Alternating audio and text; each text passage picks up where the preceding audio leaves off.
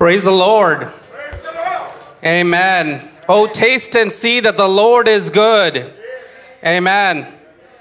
If he has died on the cross and given us that victory, that free gift, would he not also take care of all our needs? And we were just singing that his healing is in his hands. Amen. Amen. We're in this series called The New and Living Way, based out of Hebrews chapter 10, verse 19 to 22. And we've talked about new covenant, new birth, new heart, new fruit, new family. And now we're on new purpose, new purpose. And the last two messages were based upon this particular topic of the new purpose. You know, you might think that Jesus has done his work on the cross for us. Is there something for me to do? Is there any works that I need to do? Isn't it wrong to say that there is works that needs to be done on my part? Is that appropriate to say that? And today we will look at the new purpose, and particularly we'll look at the new works, good works that we are supposed to be doing if we are in Christ. And so we'll look at that in detail. Let me just go on to tell you the main verse we'll be focusing on is Ephesians chapter 2, verse 8 through 10. Ephesians chapter 2, verse 8 through 10. But as you're going there, in a sermon entitled, Don't Do You, you are created for a divine purpose. You are created for a divine purpose. When we talk about you do you, or do you, bro, what we're trying to say is you do what is pleasing in your eyes. You do what's best for you. But if you are truly in this new creation, if you're newly in Christ, if you are born again, then you don't just do you. You are created for a divine purpose, and we will study that today. You know, if you look at, have you guys heard of the Steinway grand piano? You know, I was looking at a documentary regarding it, and it traced the meticulous care that goes into creating one of these fine instruments. I was looking also at the cost, and the cost was anywhere from, $15,000 at the cheapest for a used one to $50,000. You know, from the cutting of the trees until the piano shows up in the showroom, it takes countless adjustments, many hours and days of work by a skilled craftsman. And it takes about a year, one whole year, for one of these to be made.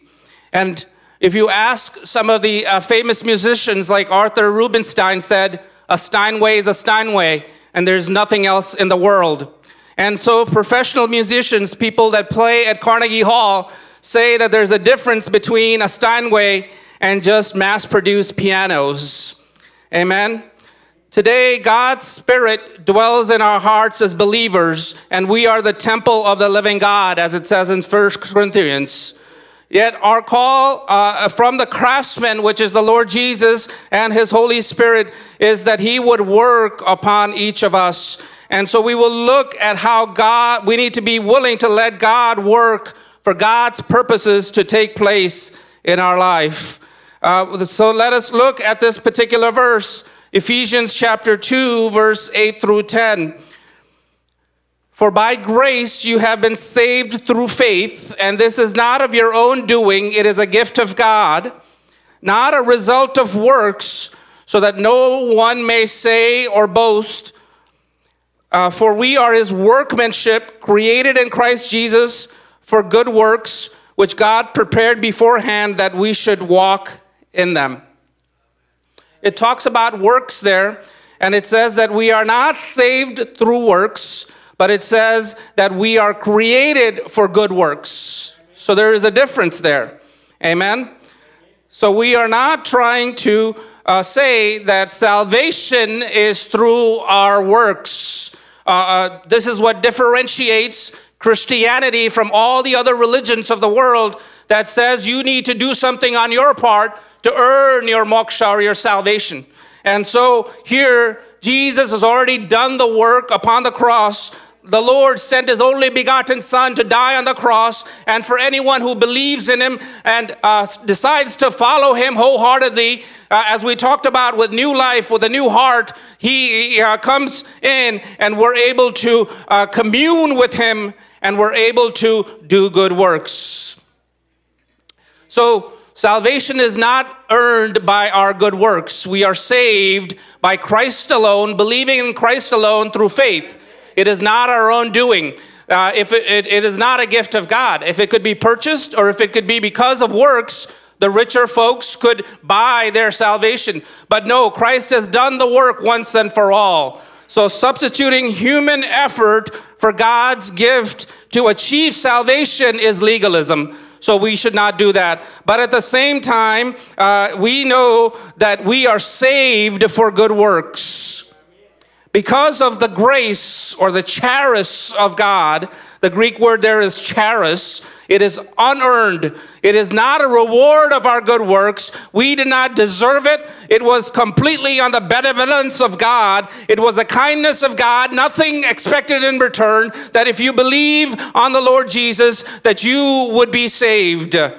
And truly saved, if you're truly saved, then there is a change that happens. In Corinthians, it says you become a new creation. And that's what we've been studying, that there is a change that happens. So if we are saved truly, we should be doing good works, right? Because of the free grace that he has given us, there's going to be definitely a change. In James chapter 2, verse 26, it says, faith without works is dead, and works are the fruits that you are truly rooted in Christ. So the root is Christ, and the fruit is the works that we are called to do. If we are truly rooted in Christ, if his Spirit is flowing through our life, then we will have good works as a byproduct. See, there's a difference between this old man and this new man. Before you had been born again, before this conversion experience, each and every child, each and every person born into this world has Adam's sin nature, and our desire is to do the works of the flesh. We have filthy desires. We are naughty by nature. We are self-satisfying. We are self-glorifying, and we are self-centered.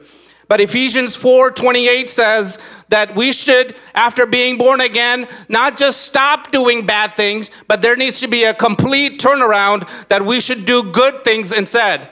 It specifically talks about someone who is stealing. They should stop stealing, but that doesn't end there. Instead, they should work with their hands so they can help others.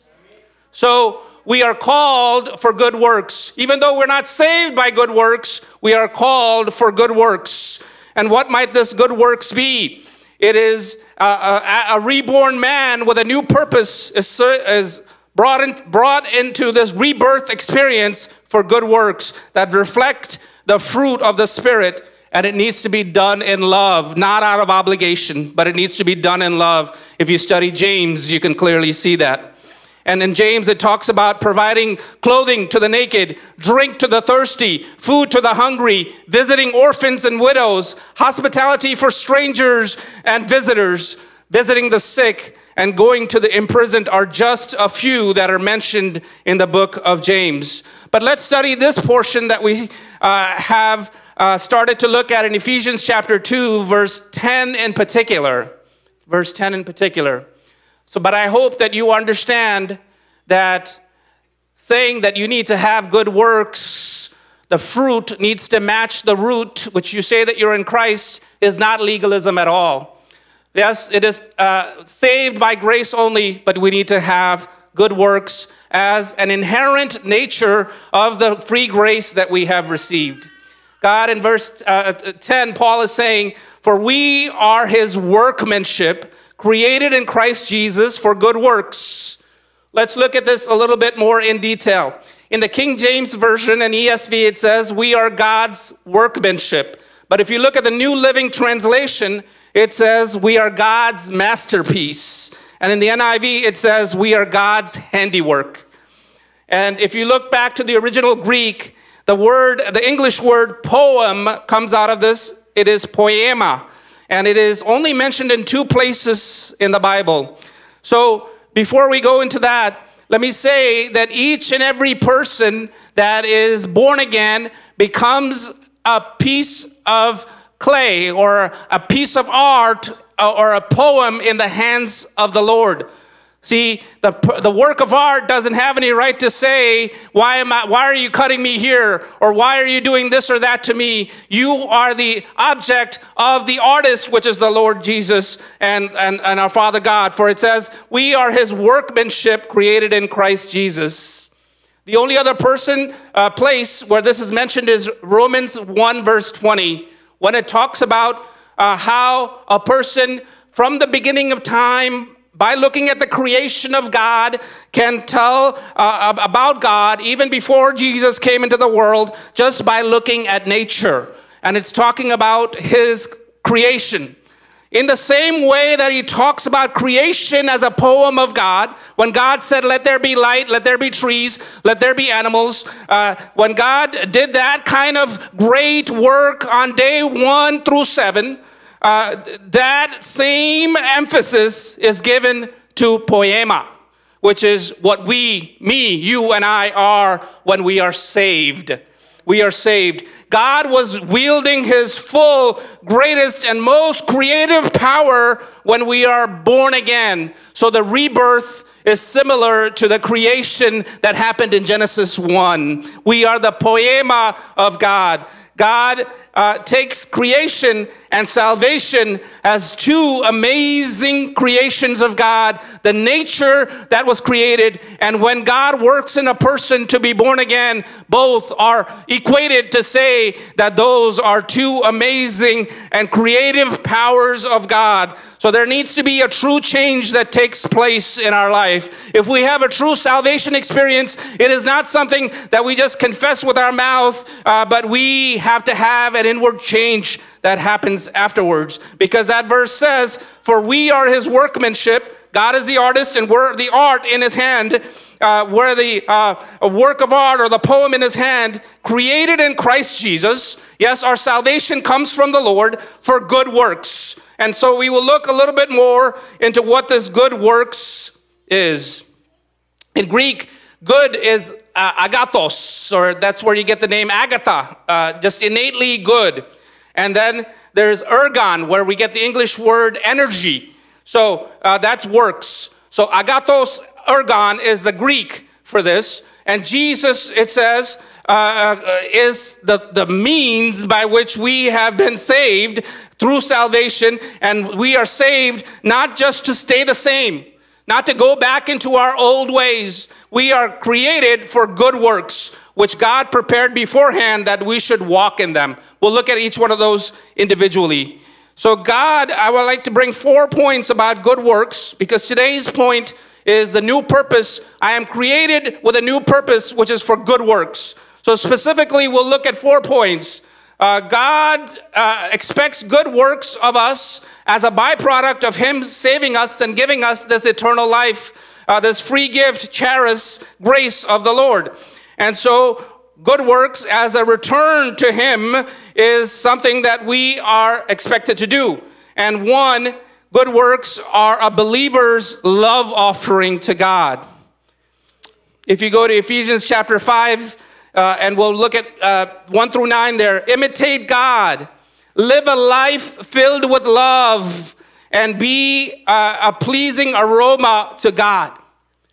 See, when we are doing good works after being truly saved, we are a worship or a love offering, an aroma to the Lord. And it says, just as Christ Jesus was. We need to follow the example of the one who saved us, and we need to be obedient in the things that are good. Let me take a step back and say, the world likes to say or define what is good. But the definition of good is not set by your politicians. It is not set by your friends. The Word of God is a standard for what is good. If it is in the Word of God, it is permissible, but otherwise it is not. So as we live out this life, you might say this is the 21st century. There's different things out there, and it's hard for me to do good works. But God is saying that by doing good works, believers are showing the love relationship with the Lord, and we are bringing our worship, which is an aroma to the Lord. So what type of aroma are we in doing good works? We're a pleasant or sweet aroma to the Lord's nostrils, or are we doing bad works, which then becomes a stench to the nostrils of God?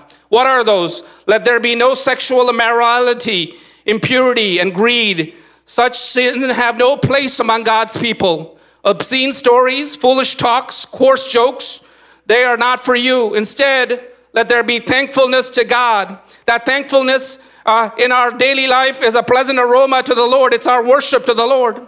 You can be sure that no immoral, impure, or greedy person will inherit the kingdom of God. And for greedy person is an idolater, worshiping the things of this world. Can we examine ourselves? Do we have greed for material things? And if that's the case, we are a stench to the nostrils of God. Or are we pleasing aroma to the Lord in our worship? Don't be fooled by those who try to excuse these sins, for the anger of God will be falling upon the ones that disobey. Don't participate in the things that these people do, for once they were full of darkness, but once you were full of darkness like them, but now you have the light from the Lord, so live as people of the light. For this light within you produces only what is good, right, and true. The light that was shined upon us when we got saved needs to be kept lit daily by trusting in and reading the Word of God, by the help of His Holy Spirit, and then we're able to produce what is good, right, and true works in our life.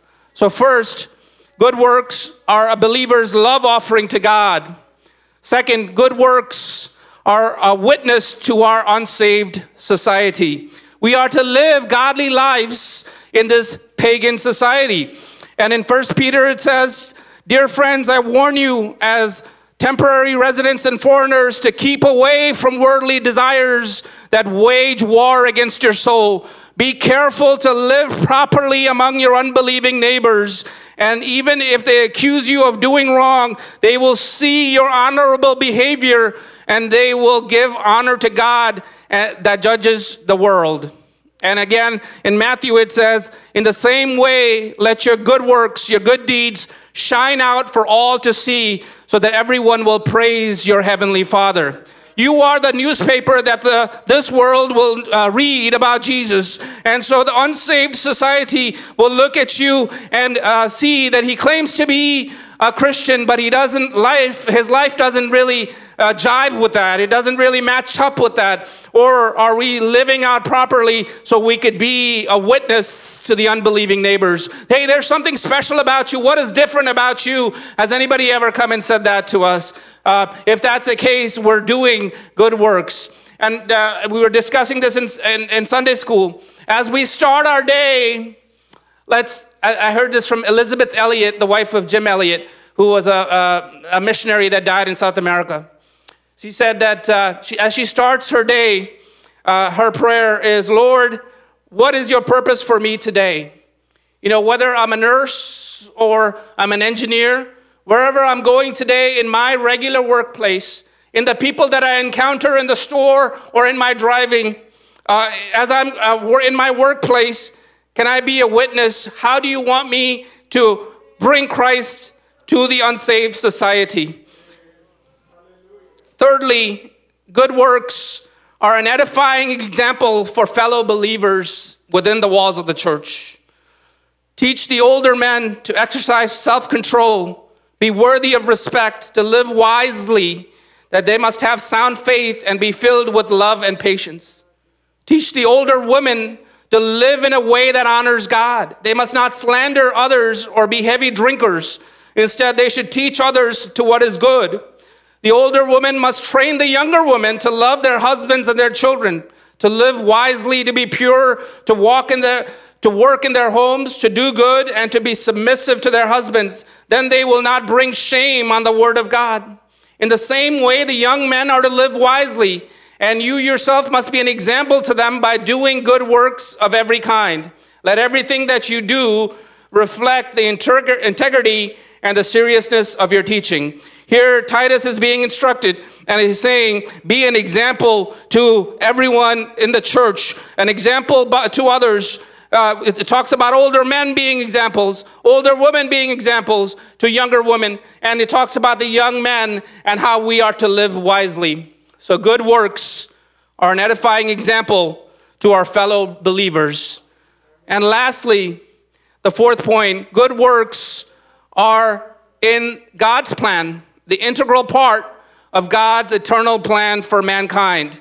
To bring many sons to glory, he, in his plan, had us growing in our faith, leading honorary and exemplary life after coming to know the Lord Jesus, living a life that is pleasing to him, in communion with him, with the Holy Spirit guiding us so that we can have eternal life. In 2 Peter chapter 1, in 3 through 10, it says that we have great and precious promises, the promises that enable you to share his divine nature and escape the world's corruption caused by human desires.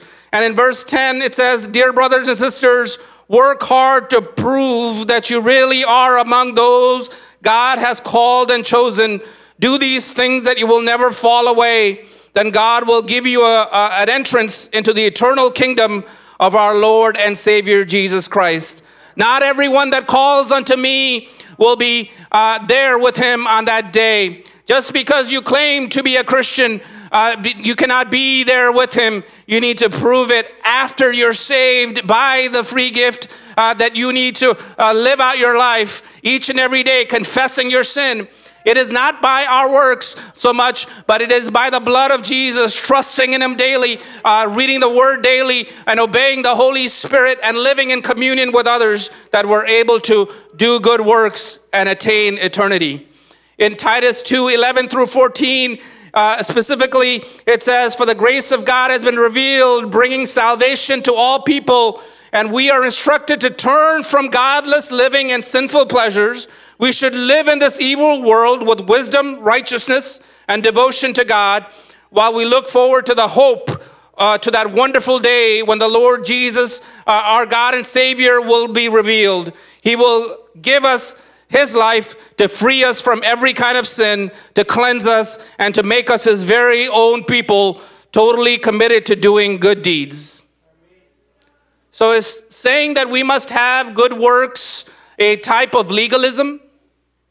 If we say that you must have good works to have salvation, it might be, because on the cross the Lord has done his work, and believing in him is how we are saved. But we need to work out our salvation afterwards. We need to have daily purification. We need to have a life connected with the vine, which is the Lord Jesus. And we need to be living out. And that's what we've been studying, having a new heart, having a new fruit, having a new purpose in our life. And one of the purposes the Lord has for us on this earth is to do good works. And the good works are our way of offering worship to the Lord. The good works are our witnesses to the unsaved souls. The good works are a way of edifying our fellow brothers and sisters. And a good way is an integral part of God's eternal plan to bring many sons to glory. So if you want eternal life, you also need to be doing good works.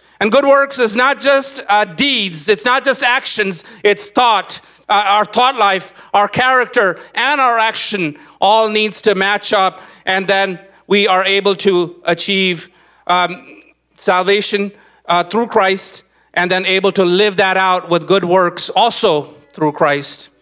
If you look there, you will also see a couple of other interesting points. If you go back to the Ephesians portions, it says, which God had prepared beforehand.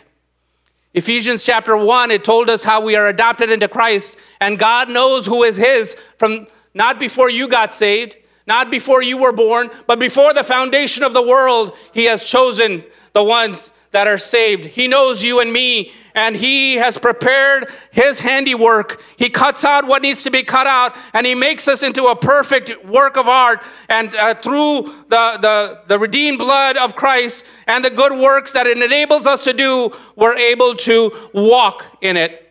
See, first it says prepared beforehand. God is in sovereign control of his poem or his handiwork. If you are a child of God, you can rest easy that as you walk out of here, if you get hit by a truck, then that God meant that your life is now complete. You have done what you needed to do on the earth. That if you don't have to worry about different things, that you know that you're under the sovereign control of the Lord, because you are a piece of art in his hand, and he is the one that controls how long you live, or every part of your life, who your friends are. But there is a portion here at the end, it says we should walk in them. See, there's a part for us. We cannot just be passive and say, oh yeah, my life is in God's hand, and whatever he does, he will do. We have a role in that as well. We need to walk in it. We need to walk in it. Walk by faith into what God has destined for us. Even the hair on our head is numbered. Knowing the will of God is a topic that is very difficult for us to understand. And we sometimes have a hard time with that. But with the help of reading the Word of God and knowing what is good that the Lord wants me to pursue, with the help of the Holy Spirit that is sent as my helper and him guiding me daily, I can walk in the will of God easily. And I need to walk in it. I can't just be passive and say God will take care of it. I need to walk in it. You see the example of Tabitha of good works in Acts chapter 9. She did what she could, right? We see that in Joppa there was this lady Tabitha, or her other name was Dorcas. She was full of good works, it says, and acts of charity. And we see that when Peter was called, all the widows stood beside him weeping and showing the tunics and other garments that Dorcas had made while she was with them. Even Dorcas was able to exceed in good works with what she was given. And how about you? So when I started the message, I said the sermon title is Don't Do You. The world tells us the pattern of this world is to do what is pleasing to the eyes, right? The culture says put yourself first, but the Word of God says put up with others. Jesus first, others second, and you're third. This world says outdo yourself by working hard and having fun, whatever it takes to make your dreams come true. And what's in the Bible says, do unto one another, showing honor to one another, thinking of others better than yourselves. This culture says, do good for yourselves and put up everything and see how many likes you'll get and the accomplishments of this world. But the Word of God says, see the good of others, do good works for the people in the church and outside the church, and be there for others. And this world says, exalt yourself so you can be number one. But the Word of God says, count others more significant than yourselves. Crucify yourselves daily, take up your cross, and follow him is what the Word of God tells us. But that is countercultural to what is talked about in this world. As I talked about with the Steinway piano, there's nothing like it in the world. When people play it, there's an exquisite sound that people who know music is able to hear. Just like that, we are a handiwork. We are a masterpiece. We are a poem of the Lord. It takes a while. This takes a year to build, but it is special. It's more than your mass-produced keyboards or even pianos. There is hand work that is done over time, and the Lord is there working through that. So there's great joy in understanding that our salvation is not based on our works, but rather is a product of, that works is a product of our salvation. Amen. Good works comes from true faith. There's important questions that we need to ask in our lives. What will be the center of my life? Will it be the worship of my God? What will be the character of my life? Will it be to grow in discipleship with others? What will be the contribution of my life? Will it be the life of service to others around me? What will be the communication of my life? Will it be the missional spreading of the good news of the gospel by my thoughts, my character, and my action? So don't do what you were supposed to do. The master craftsman, the Holy Spirit, is working in each one of us. As I'll end here, I think it was mentioned here in this church many years ago. You might know the story behind I have decided to follow Jesus. I have decided to follow Jesus. It's a song from Assam, India. And there was a tribesman who was saved, his wife and 2 children. And the chief of the tribe said, give up Jesus. And then they shot down the 2 sons. And he said, I have decided to follow Jesus. And then now's your chance to save your wife. And he said, no turning back, no turning back. And then the wife was also bowed with an arrow and killed. And then they said to him, this is your last chance to save your own life. And he said, the cross before me, the world behind me. We are called unto good works, and there's no other way around it. And it will be a natural byproduct if you're truly saved, if you're truly born again. We are new creation, and our heart is changed for good works. Let us go forward in good works these days. May God bless you all with these words.